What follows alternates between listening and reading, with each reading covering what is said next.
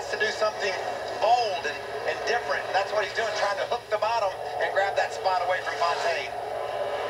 And he's nearly making it work.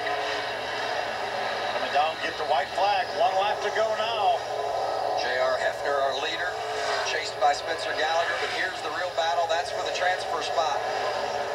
The 02 of Tyler Young, the 78 of Chris Fontaine. On the right side of your screen, there's Heffner bringing it through turn 3. Get a little bit of pressure from Gallagher, trying to close out qualifying race number 4. Heffner does it. Now what about Young and Fontaine? Who's going to get that last transfer spot? Coming to the line, banging doors, and it's going to be Tyler Young. What a move. That was solid. He just, in true short track dirt racing style, used that 4 extra tires that Chris Fontaine had for grip and drove him to the start-finish line, grabbed that spot. J.R. Heffner gets the win in qualifying race number 4. He'll start 4th tonight in the main.